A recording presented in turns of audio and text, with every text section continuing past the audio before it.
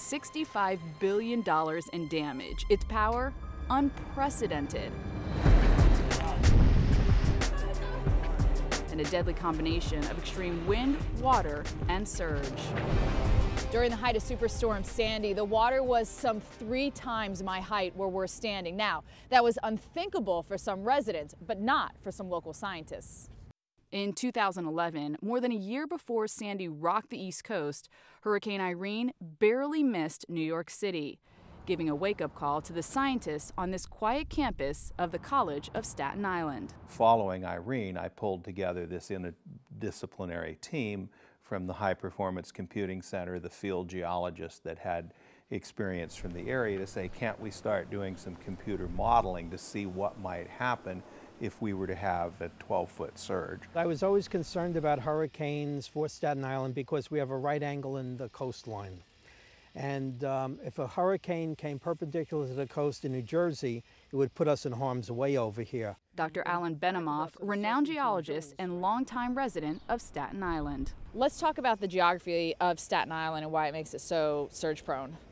Yes, well, right here, we're in a very low-lying area, so the storm surge can come right up here. Now, when it was a former marsh and wetlands, there was no problem.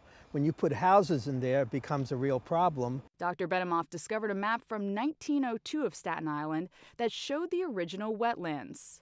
From that starting point, he mapped a century-long building boom. The next step?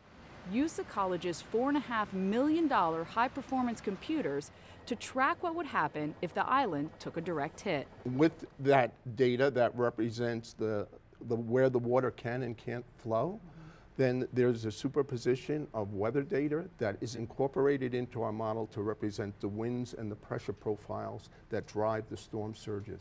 The model, called AdCirc, can forecast surge with street-level accuracy. In fact, it proved itself when Irene hit the North Carolina coast in 2011. Brian Blanton runs the model for the Southeast. How accurate was it? It was within a foot or a half of a foot in almost every region that we had data for in North Carolina.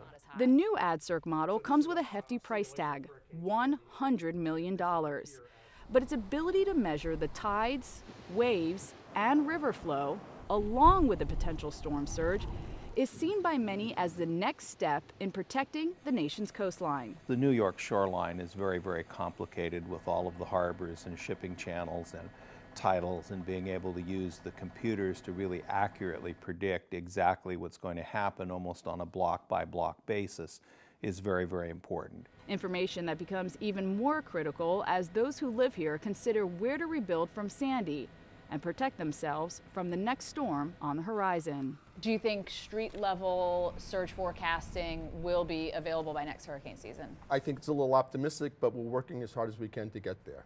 For the Weather Channel, I'm meteorologist Stephanie Abrams.